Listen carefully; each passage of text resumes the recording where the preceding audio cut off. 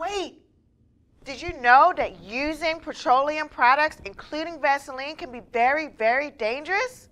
Hi, I'm Shannon. I'm one of the respiratory therapists here at Home Rehab Network. We're here to talk about how dangerous petroleum products can be when you're wearing oxygen or even near a home concentrator. I absolutely understand how those chapped lips can really bother you when you're wearing oxygen, but don't use petroleum products. They're highly flammable. Petroleum products are commonly found in topical creams, just like Aquaphor or Neosporin. They're also found in a lot of common chapsticks. Try to find products that doesn't use paraffin wax or mineral oil.